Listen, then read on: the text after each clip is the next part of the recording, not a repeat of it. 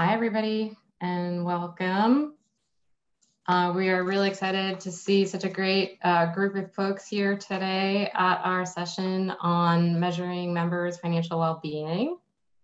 And I'm just going to start out with a little bit of logistics and we'll get right into it. But I'm Ann Solomon. I'm VP of Strategic Initiatives with Inclusiv, and really excited to have such a great group of panelists here today on this really critical topic. This session will be recorded and we'll be making the recording and slides available by October 11th. So don't worry about taking screenshots. We will kind of be making all this available for you and great content. We'd love to have folks keep their cameras on if you're able. We'd love to see the faces in the audience and be able to have some Q&A at the end of this session. So if you're hearing things that raise questions for you, please go ahead and put them in the chat and we'll try to get to them at the end of the session. Please keep yourself muted during this session.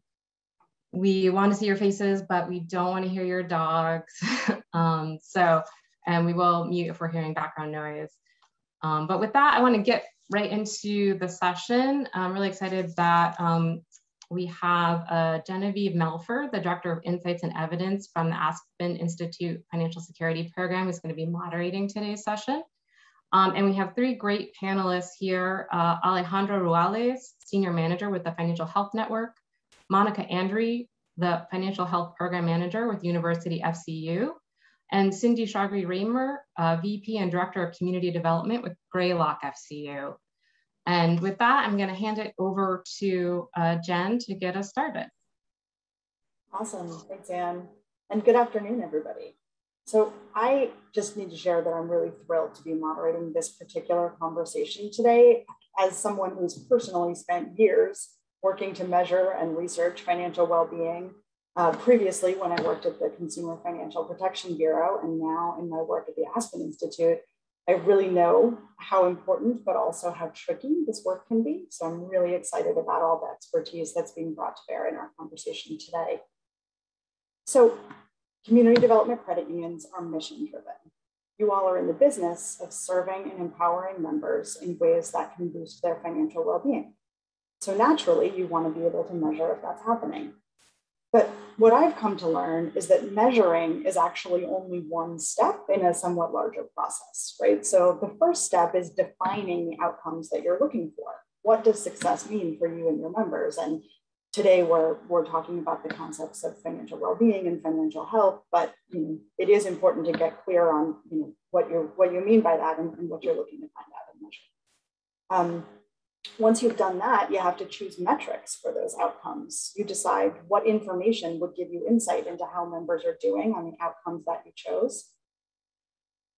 The third step is then collecting and analyzing that data. And then finally, you make use of what you've learned, right? It was all for some purpose in the end. And I know that that could sound a bit overwhelming in terms of the number of steps involved, but the great thing is that our panelists today have done this work already. And what they're doing may just work just fine for you. Maybe you could just do exactly what they're doing, or at the very least, hearing from them is really going to speed up that process for you. So in our session today, we're going to hear from these three experts on the big issues related to measuring member well-being. So they're going to tell us how they think about the meaning of financial well-being or the closely related concept of financial health. So for our conversation today, we're going to treat those terms and concepts interchangeably, financial well-being and financial health. We're going to learn how they're measuring these concepts. Are they using survey tools, institutional data, or both? And what some of the benefits and challenges are of these different methods. And then we're going to pull back from the nuts and bolts of measurement, and we're going to talk about what our panelists are doing with the data that they're collecting, like how it's influenced their programming, their product development, and even their sense of how credit unions can have the biggest impact on member financial health and well-being. So kind of with that framing and that overview of where we're going to go together today, we're going to kick it off with a question first for Alejandra from Financial Health Network. And Alejandra, my question for you is that FHN is well known for having developed methods for measuring the financial health of financial institution clients specifically. So if you could please just share with us a bit about how you define financial health, what tools you use to measure it, and how you develop those. I think that would be kind of super grounding background before we hear from others. Yeah, absolutely. Thank you so much, Jen. And thank you to the Inclusiv virtual conference for inviting me to present here. Very excited to be here with such wonderful panelists. So thank you for having me. And before we get deep into measurement, I just want to give a quick introduction for those who are not familiar with the Financial Health Network, to share who we are.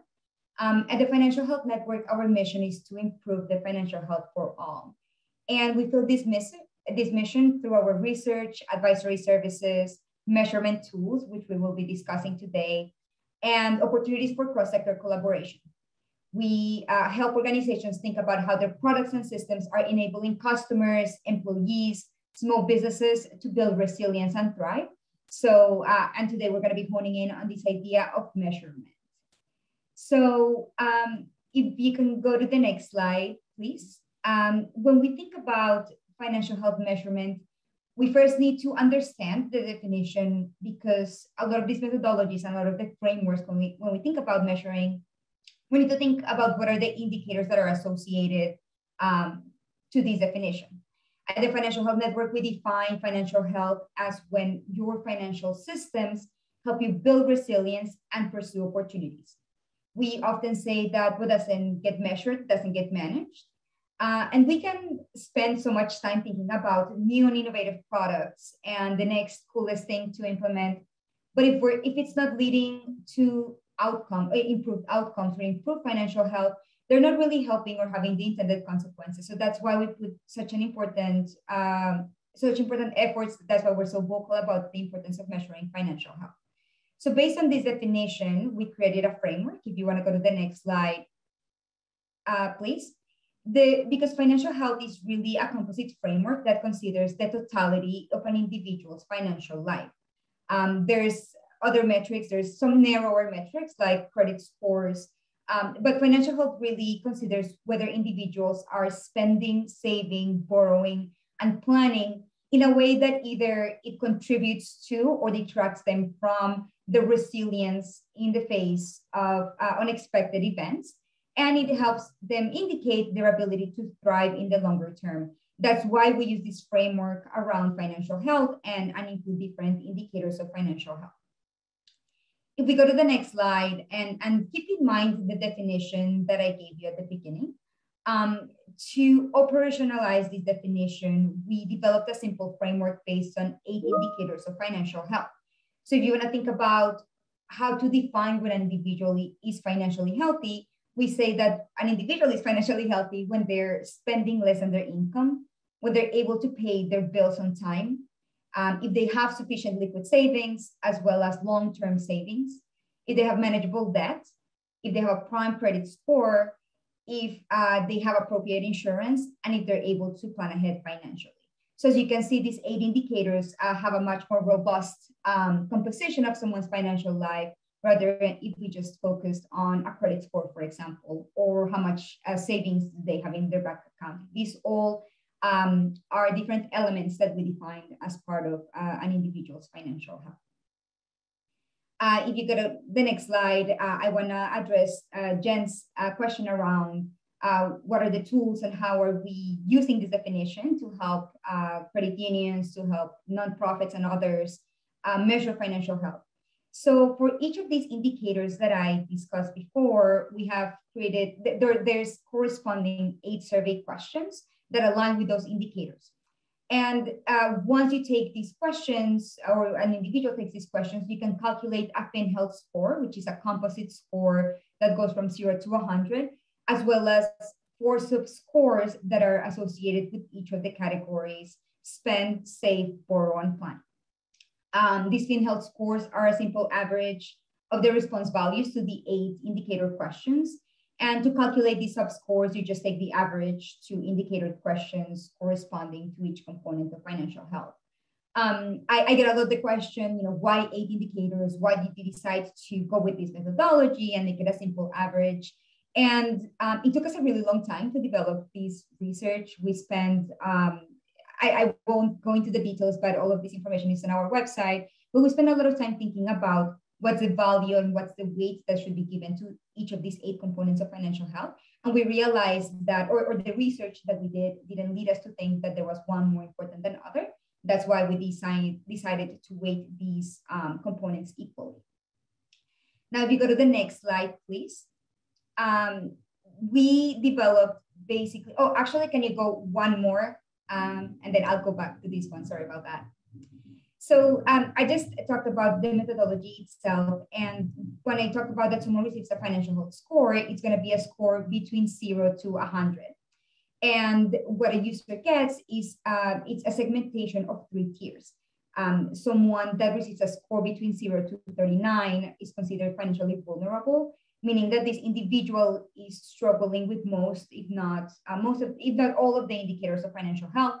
Someone that scores between 40 and 79 is considered financially coping, meaning that they're struggling with some of these elements of financial health. And financially healthy is someone who is spending, saving, borrowing, and planning in ways that allows them to be resilient and pursue opportunities over time. So back to that original definition. I'm going to ask you to go back to the previous slide. Sorry about that. I think I missed the order here. But basically, what I want to share about this is that using this methodology or using this framework allows financial services, allows employers, allows nonprofits to measure their financial health and think about these 8 indicators of financial health and how their products and services are having an impact on their customers' financial lives. So we created this FinHealth score, and we created what we call the FinHealth score toolkit as a way to allow companies to measure financial health. We put this methodology out in the market. It's something that you can download from our website. Actually, I'm happy to share that link in the chat. I think someone will do that as well. But it's very simple to use. It's something that can be implemented. The FinHealth score toolkit has a survey guide to include the 8 indicators. the 8 questions that I presented, the scoring logic, so you know what point values are associated to each question, as well as benchmarks. Some of you might be familiar with our US Financial Health Polls research, which is national research and shows how Americans' financial health is moving along. We've conducted these survey for several years. So this is where these benchmarks come very handy. So if you're measuring the financial health of your customers or employees, you're able to provide some comparisons against these research that we have. And then finally, what I want to start with these opening remarks, if you want to go 2 slides forward, please, is that most recently, starting in 2019, we developed another very interesting asset called Attune, which is a technology platform that lets organizations optimize for financial health. So we have the methodology. You can take that and download it from the website. It still may give you the question of how do I operationalize, or how do I actually get the insights? How do I get the dashboards? Attune is a platform that can operate as a standalone solution to deploy financial health measurement surveys, then benchmark and analyze results. And it could also be accessed through a set of APIs, enabling integrated financial health experiences for your customers and for your employees. So Attune basically allows you to create different dashboards, disaggregate the data, the financial health data of your customers by income, race, gender, whatever attributes you want to include in there. And it's a really interesting tool. I'd love to chat more, and I think I can also send a link if anybody's interested in looking what that tool looks like.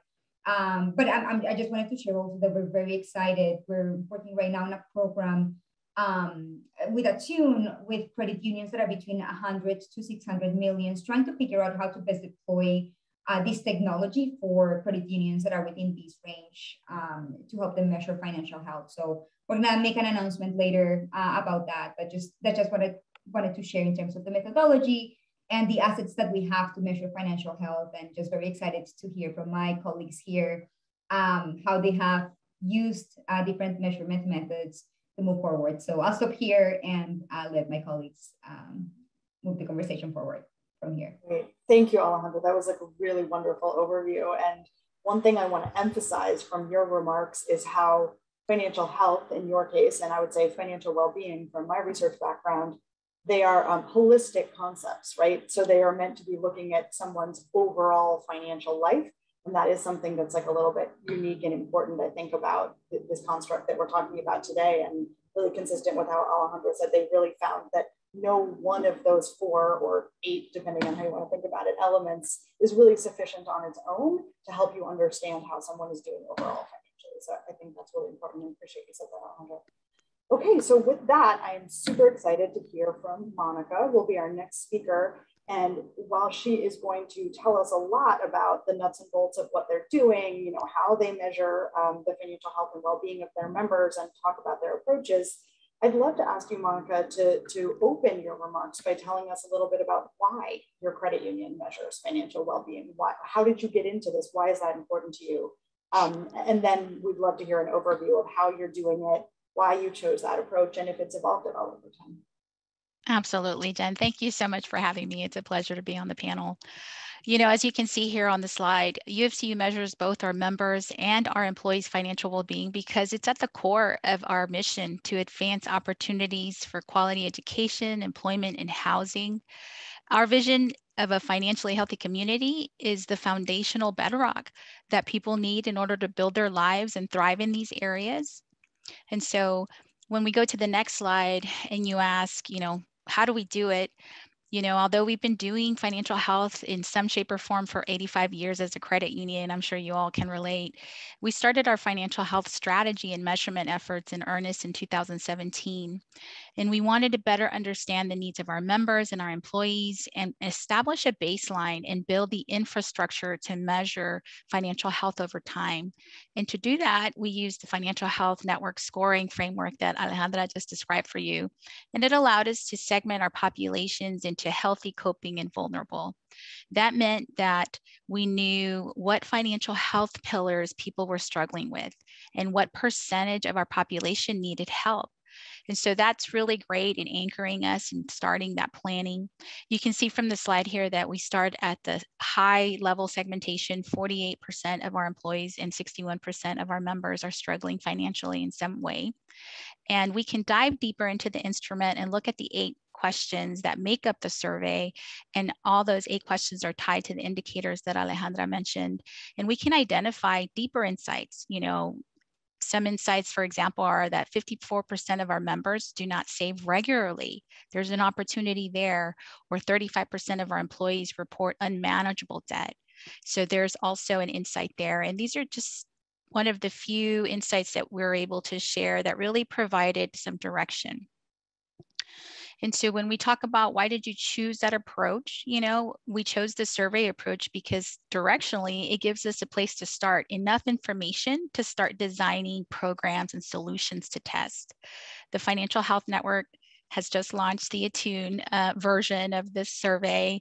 And, you know, it's definitely cut our deployment timeframe in half from months to just a few weeks, if not days.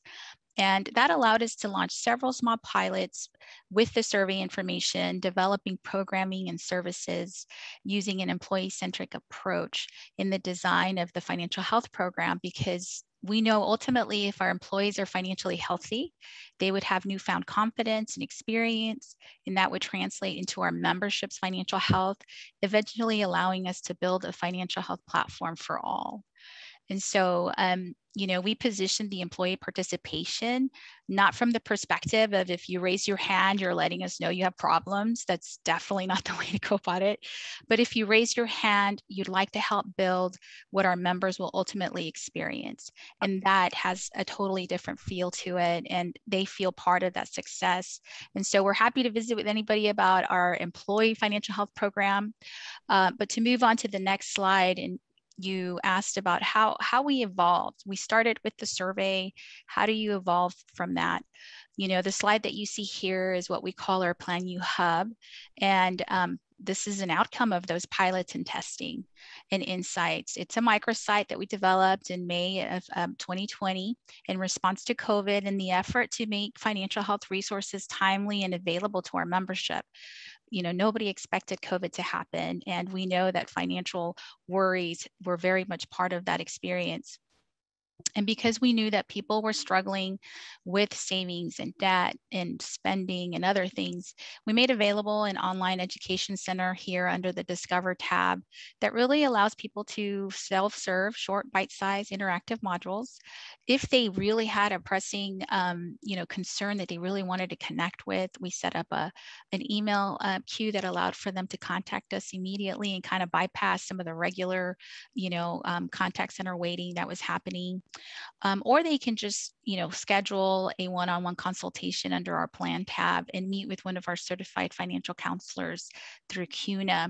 And so with each of these components, you can extract visitor data, user data, specific information about what content or topics they are consuming, conversion rates from visitors to consultations, and so on.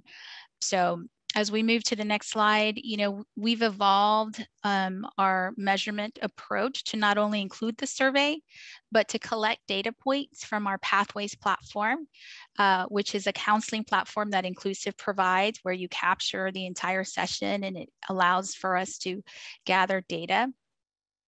I promise Financial Health Network and Inclusiv did not pay me for these for these highlights on their products.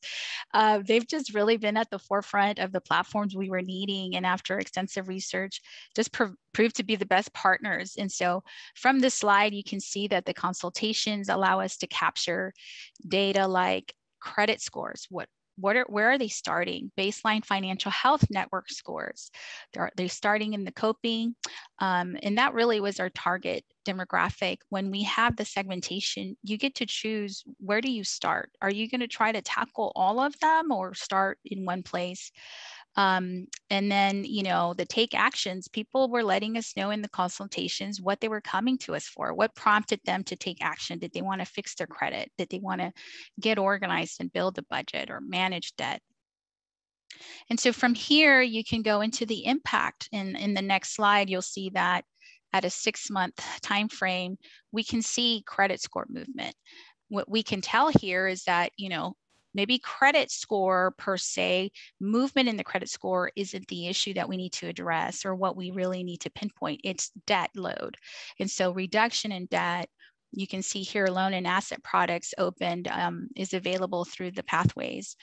It's not one of our goals to sell product through consultations by any means. In fact, we require that the counselors remain impartial and recommend many alternatives. But we realize that as a byproduct of helping the member and having their trust, they want to take action and use UFCU for their refinances and other products. And so you can see here that we can collect whether they have completed take actions. That's really showing that members are taking action and changing behavior, which is always what we want to see. And so we've got a ton more data to share. If you want to go to the next slide, I know that we don't have all the time in the world. I'll end by saying that working with data is like pulling a thread. It never stops running. As you keep unraveling, you get other questions to ask and answer. And the big news, folks, is that there isn't a silver bullet for financial health measurement or a one-size-fits-all approach. It all depends on what your organizational goals are, what your priorities are. Do you want to measure several financial health indicators or just start with one? I mean, I could go on for hours, but I'll stop here. Thanks so much for having me share a little bit of our journey. I hope it's been helpful. That's a really wonderful presentation, Monica. I appreciate that so much. And it tees up a lot more that I know that we'll be discussing together, about what good this really does you to do, right? And what you've done to make use of it. You already previewed that some. And one thing from your remarks that really struck me was you're showing at the very beginning how the use of the financial health measurement tool specifically gives you diagnostic value, right? It doesn't just tell you how are people doing, are they coping, are they thriving? It really struck me that you said that this particular methodology allowed you to pinpoint where are the real spots, for improvement and where an organization such as yours could make an impact. Is it around savings frequency? Is it around debt reduction? And I think that's really important. So thank you for that. Okay, so now next, really the same set of questions for Cindy. And I think they do things a little bit differently at her credit union. So it's going to be kind of exciting to hear some of those differences, and then we'll get into the discussion. So please take it away, Cindy. Thank you. Thank you, Jen. And it's an honor and a pleasure to be here. And just listening to my other panelists, I'm in awe of them, and I'm going to do some shout outs too. So I will start with the why. Why do we measure financial wellness at Greylock? Well, our vision is to enable our community to thrive, and financial wellness is a key indicator of that. It also drives our strategic plan, the products we create, the services we offer, educational topics that we really need to deliver, and even strategic community partnerships. You really need to know what is and is not working. You need to stay nimble, and you got to constantly be changing. So I'm going to run the gamut with the way we're doing our financial well-being measurements at Greylock. So next slide, please. So one method does not fit all. As we've been hearing, we use coaching stories, questionnaires. I'm going to pause here and give a shout out to Alejandra because we just signed on with Attune. So we've now added the Attune questionnaires, and we'll be launching that in Q4. So that's going to add another level to what we can do with our diagnostics and what needs to happen. Metrics, I'm preaching to the choir with metrics. So we all have to track them and use them across the board. And then the community impact report. So I'll do a deeper dive on these topics. Next slide, please. So the coaching stories. Every person that we coach, we actually capture the narrative. We see what's going on with them. If it's goals they want to set, things they need to fix. We take a very holistic approach. We also incorporate referrals to our community partners because we're not going to talk to somebody about how much money that you need to save or make if you don't have enough money to feed your kids or heat your house. So we do that whole family approach and hook up the other services. And we share these stories after we remove the names, of course, for privacy, with our senior leadership team, our board of directors, and our staff. Now, our senior leadership team and our board of directors, that the stories really put that human touch to it. They get the metrics, but having the stories and seeing how people's lives are being dramatically improved by the combination of the education, the coaching, the products that we're delivering, it helps with the budget, the active staff, the strategic direction, and we get their support, which is needed and greatly appreciated. The staff, that's a little different. And I am so pleased to tell you that sharing the stories with the staff has really inspired them. And I'd say over the last 2 years, we've had staff self-recruit. They talk to either myself or the team, and they are so excited by the work that we're doing, they want to become coaches. So I am thrilled to tell you that at this point in time, Greylock has 27 certified credit union financial coaches, and they're still growing and we're still training. And it's just been a real win-win to move things forward. And I'm going to borrow a word from Dr. Martin and Renee Saty-White, and it was intentional. And I would say Greylock became very intentional with the focus on community development in 2016. And it's just been growing since we started. Like I said, nimble, constantly changing, constantly learning and adding. So next slide, please.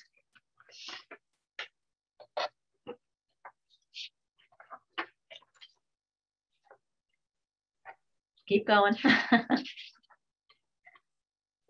So this one I'm just going to lightly touch on with the mini questionnaires. So we get that questionnaire, and our intention is to start it with the coaches on the very first day. We also want to have all of our employees do it because, like one of the other panelists did say, we do want to measure the financial health of not only your membership, but also your employees. And we want to capture all that. So as we fade in, we'll click forward here. We do have that one mini question because this will allow you to do a deeper dive. Your credit report is not going to show how you're paying bills if you do some of them on time. It usually hits a credit report when it's at the charge-off state. So knowing how people feel, which is why we did like the Attune product, because it allows you to take a more deeper dive approach into what's happening there. And then ultimately, as we slide in next, we want to revisit that. So we want to meet with them again and then see, has the questionnaire changed? Has the answers changed? Do we need to do more with product development and services? What else can we do to keep everything going and really make sure that the financial wellness is improving? So Never sit back on your laurels. Constantly divide. So divide, conquer, add. So we'll be following up. I'm really excited to get Attune launched. Next slide, please. So metrics. We all live and die by our metrics. These come into play for so many different things. You share them with the senior leadership team. You share them with the board. You need to use them when you are going for secondary capital and accessing grants. These are incredibly important. So these are just some of the metrics that Greylock is capturing. And these metrics are also based on our coached folks. So as soon as we coach people, and that includes members and non-members, so for even those that are non-members, because a lot of times family members will come in after somebody's been coached, and we'll be adding them to that list, and we can actually measure that $400 benchmark that we've talked about. I keep seeing different statistics that 67% of US households do not have a spare $400 to handle an emergency. That's a very sobering thought, and I'm thrilled to be working with all the credit unions and the CDCUs out there to really make an impact and change that. It shouldn't be that way. There's too much predatory lending out there. So we are specifically looking at that. The overdraft fees, we hope that they do go down and decrease, because we want to teach people to have power over their money and not let money have power over them. So being able to know when your balance is at a certain point, to get those warnings, to have affordable products like an overdraft line of credit to kick in. These are the tools we want to give. We measure our coaching sessions. We got a lot of one and dones, but then there's a lot of repeats. They get very, very attached to their coach. They like to share their little, when you achieve something, you don't want to say, I want to pay all my bills. It's like, let's pay this credit card, then the second credit card. And they love to come in and share with their coaches. I paid off a credit card, or no overdraft fees this month. So it's so rewarding. So we set up multiple sessions. The loan types. What is our group of coaching folks using for loans and the interest that they're paying? And average balances. How are their shares in checking? Have they increased after our coaching sessions? Have they decreased? What are their loans and mortgages looking like? And a shout out to one of my colleagues, Gloria, who's done an amazing job with really promoting the I-10 lending. So our I-10 lending is also captured in all these coaching sessions, because there's actually a part of the coaching session addresses just banking in the US that is so different from other countries, how we look at banking and credit here. So the educational component goes hand in hand. And also the community development loan portfolio performance. These are high-risk loans. Predominantly, most of the loans we do, especially the microloans, are underwritten on ability to pay, not FICO. And another thing I do want to share with everybody on the call today, if you can have community partners like community action councils, for instance, they get grant funds, and they can put their grant funds into your credit union, and you can use the grant funds to actually offset the risk exposure on these loans. You can do some really deep dive lending, and they will refer to you, and you are giving microloans to really help people overcome when life happens, when those tires blow out. So I highly recommend that you do those partnerships. You can actually impact your community at an exponential level. And I am happy to say that our community development loan portfolio performance is pretty amazing with all the risk that we do have in there. So it's been super low. Next slide, please. This is one of my absolute favorite metrics. And why is it my favorite metric? Because 64% of the FICO scores with our coaching members have increased. So that's very telling. Like I just said, we don't use FICO as a means to approve many of the loans in community development. We use ability to pay, but we still address the FICO, and we work with members on how to improve it. We help them get rid of fraud that's on there. We also get them into tools like Experian Boost so they can get credit for how they're paying their utilities. So there's a wide range of ways to help them get that control and get proper information on what you're doing with FICO. So next slide, please. Now I'm going to have them just load up everything in here. So as I'm not going to talk each individual one, I want to encourage all of the folks on the line here today, do a little shameless self-promotion. You are doing so much amazing things in your community. You really got to tell people about that, and put that community impact report, put it on your website. You're going to need it if you're going for grants. It can be a great report for new people that are looking to work for you. They want to know, how do you, what are you doing in the community? So you can actually use it as a wonderful recruitment tool when people, your mission, vision, and values are in sync with what they're looking to do. Also, members and new businesses like to bank with financial institutions that are very active in the community. So 2020 was a really difficult year for us. But as you can see by some of these numbers, we still reached like just 2,200 students through our Bonsai financial wellness program. It's all online. So when schools were shutting down and everything had to be on Zoom, what a wonderful platform. Even our financial wellness classes, everything was Zoom. So we had to do, the Zoom classes to get that out. We do have on staff an IRS ITIN agent, and she was able to get 91 immigrants ITINs. And the reason why we got into that is we found out that people were being charged anywhere from $200 to $700.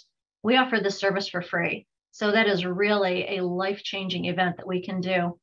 2.5 million in emergency loans at 0% for our emergency response. So people working in the fire department, nurses, doctors, the people had to work every day regardless of COVID. So we did a 0% loan with 6 months waived.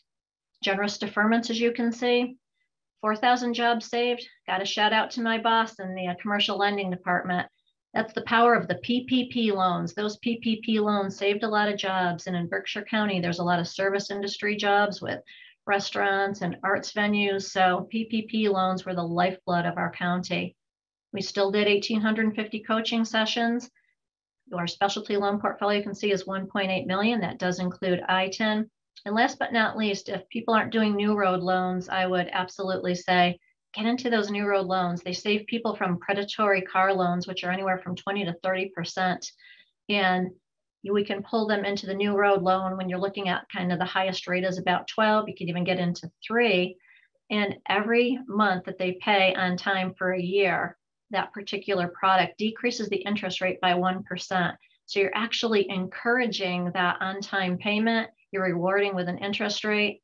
And we did look at the portfolio and found we saved $650,000 in interest for people that were in those predatory loans. So put your information out there, use it for your grant report writing, attract people, and do a little bragging because you all deserve it. You're doing an amazing job out there. Thank you.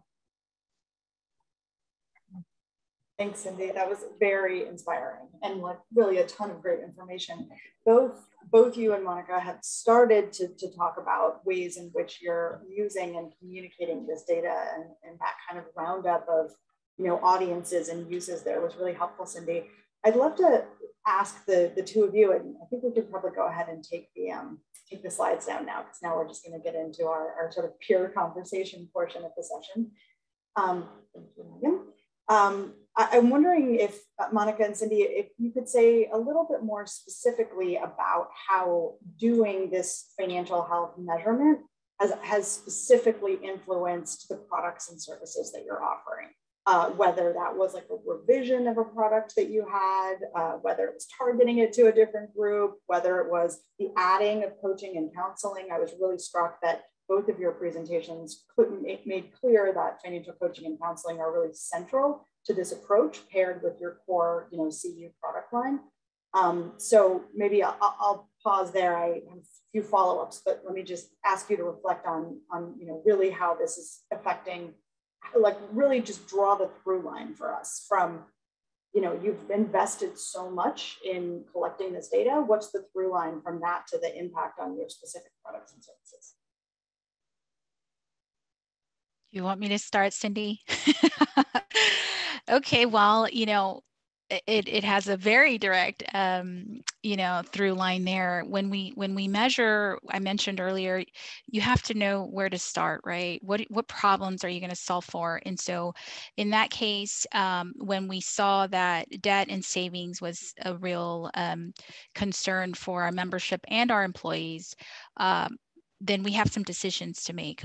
What intervention or product or service is going to best tackle that? And so with that, with the savings, we've launched a a savings campaign called the Savings Challenge, Saving with Purpose Challenge. We do, prize pool to incent our partners and our employees to save. Average savings over $1,200. We set the minimum at, $10, and people are saving on average $100, and so those measurements allowed us to pinpoint where to start the learning. Obviously, we need to look at financial health holistically and, in all the pillars, saving, spending, borrowing, and planning. And then you also pay attention to what your credit union does best and how it aligns with the other services and delivery and products. You can't have a department that just focuses on financial health and tries to build this whole experience without bringing along the rest of the organization. And so giving that measurement allows for you to share and reflect with your other peers in lending, in collections, in mortgage, and make sure that everybody's moving in that direction together and owns a piece of that responsibility. So I'll leave it there for Cindy to follow up with. Great segue. It truly takes a village. And I did talk about a lot of the stuff being in community development, but I would be remiss if I didn't say it was the entire credit union, the branches, people in finance, people in collections. It runs the gamut. And even our coaches are represented in all of the above. So we don't just have coaching from just lending or member service. We do welcome from all the different areas. I like to say I can teach people to do a specific task, but I can't teach them to care. And if they come in and they care and they really truly want to help, those are the ones you want doing it.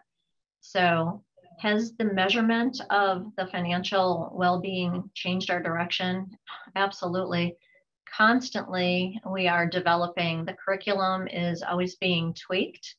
The topics are being added. COVID really made us focus on accessibility. When our branches weren't wide open, but our drive-throughs were, we had to be very nimble and helpful, and people that had never used online banking or mobile deposit capture. These were so integral to give them that 24/7 service that we wanted them to be able to embrace, understand, not be intimidated by. So videos were created. They were done in Spanish. We do have English ones on our website. So getting people the tools, what they need, was something that came out. Another thing is the product development. As you're working with people and talking and learning about their struggles, that's where a lot of product development comes into play. That's where the 0% first responder loan came in, but then even putting a 6 months deferment to give people a chance to get used to this horrific new normal of the pandemic.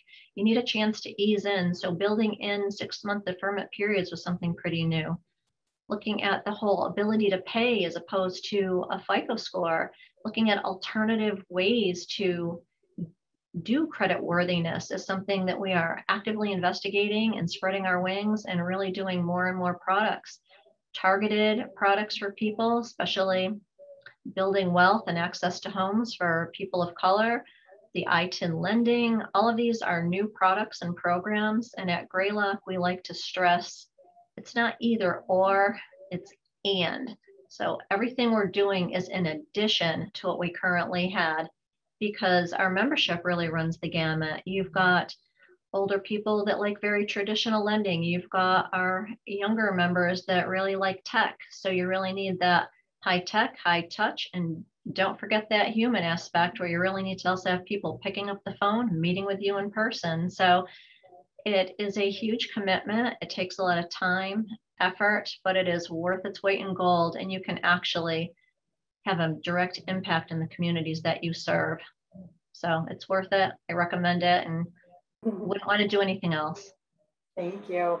And quick plug for our whole audience. I'm about to ask Alejandra one more question for her right now, but then we're going to open it up to all of you. So please be putting your questions for our clearly incredibly expert panelists in here. I'm sure you have 1,000 questions about how to actually implement or some trade-offs that they're making or any of the above. So please be putting those in the chat in the next couple minutes.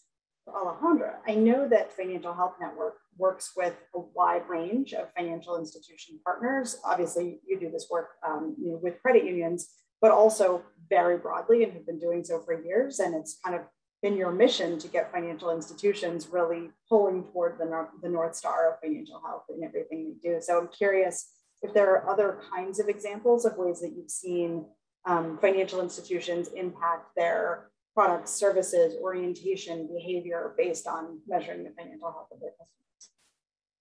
Yeah, absolutely. There's too many things that I want to give one example, and then I want to really reflect on what Cindy and Monica said, because they basically just answered this question for me in the multiple ways that they're using these measurement results. So kudos to them for doing my job easier at giving additional examples. I just gave a bunch of them. But one that I think is really interesting, and they both alluded to these, measurement can also be used as a way, almost as a customer engagement tool, in a way that you can develop a journey with them. So I believe both Monica and Cindy alluded in a way that you have a member that might come in to talk to your advisor. That is engagement, and using measurement, or we've seen a lot of credit unions, for example, using advisors as a way to say, let's take these 8 questions, right? Just referring to Financial Health Network's methodology, and say, to just give us a point of start. Because sometimes, and what we've seen in research is that it is difficult to tell someone that might be in this vulnerable category, that is struggling with a lot of areas of financial health, you need to improve in all, or you need to take care of your bills, you need to save, or short-term and long-term. And that can be very difficult. So using measurement to identify how can you help your members prioritize some of those areas to focus on, and then develop a plan and develop in some way this customer engagement journey with them. So you can say, you know what, it looks like you have some predatory loans, so you have a lot of debt. Maybe let's focus there first. Let's start building some savings so you don't have to depend on high interest solutions in case that your car breaks down, as Cindy said. So there's this idea of building it or using measurement as a customer engagement tool, or as part of an onboarding process. We've seen also different financial institutions use it as a way to, when you have a new member come in and say, we're excited for you to be part of our credit union. Let's see where you're at, and let's see how we can be part of this journey and help you prioritize some of these things. So that's one thing that I felt both Monica and Cindy are doing well, and just like wanted to emphasize that piece. But beyond that, I think like where I believe that organizations or credit unions like Monica's and Cindy's are doing a really great job is thinking about financial health measurement, not just as one of the activities that they do, but it's almost driving their strategic plan and partnerships, and the way that they think about not only what's working, but also what's not. And that is a very important point to make, because often, there's these solutions that companies have had for years, but because they haven't measured the impact that they're having, there might be a lot of members that are using it, but maybe they're actually not saving that much. They might have, and we actually have done some testing or impact testing where a credit union in particular, they decided to launch a new savings tool to encourage savings. And then as a result of the test, they realized that their anchor was too low. So as a result, members were saving less than what they expected. And that was a fabulous finding, to be quite honest, because then they were able to realize very quickly that they needed to change the anchor, change the wording. So I'm saying all of these as a way to reflect that measurement should not be existing as one of the activities that your credit union, that your organization does, but most as a way to drive strategic action. Where do we need to invest or prioritize in terms of the tools that our members need? And where is maybe our credit union not having enough resources? Do we have good products for our ITIN members? Do we have good products for short-term savings? So I just wanted to make that point, because in a lot of cases, measurement just is part of the data and analytics department, and then you share a dashboard with leadership, and that's great. But if it's not driving strategic action, then I think it's not being as powerful as it could be. So that's just a very important message that I wanted to send to the audience, that I think Cindy and Monica documented really well how it can be used to really drive a point across and be communicated across the organization. Thank you, Alejandra. So I see we just got a question in that is for Cindy and Monica, which is, and it's first in appreciation for your great presentations, but is it, you mentioned having CUNA financial coaches. How is that structured in your organization? Do you have a designated team and have developed specific procedures to do that? I'll take that one. Okay, so the fact that we have 27, obviously it's very robust. And what we found is when we started this back in 2016, a handful of us were studying, on our own. But to really refine it and grow the way we have, I'm thrilled to say that one of the core members of the community development team, Stephanie, who's also on this call, actually oversees the training. So we do the CUNA, the 5-step program, but she actually holds classes. And so when people are studying for it, they come together in a class. Greylock is wonderfully supportive and gives them the time to do this during business hours. So they meet on a regular basis. They do a lot of reading on their own. They come back, they ask questions, they learn from their peer group and other people that have become CCUFCs. And so we kind of guide them through it. Stephanie does the regular classes, then they take the exam. They always pass because the training is fabulous. Then once they get, that under their belt, there's also the opportunity for the shadow training, because it's sometimes a little intimidating. Well, I've read everything. I feel like I'm, on spot with what I'm doing, but depending what their background is, are they member service? Are they collections? We all have our strong points and our comfort zone. So being able to shadow train before you actually get into the coaching, which is very natural, because when you are in member service or lending, you really are coaching and guiding. But then when you actually have to capture it, make a narrative, put it into the coaching queue to show what you're doing, it adds that additional layer. So those are the level of support that we do, is the classes, keeping up with it. And you do have to be recertified every 3 years. And one thing we do is we don't consider it a coaching session with a certified coach until you have that certification.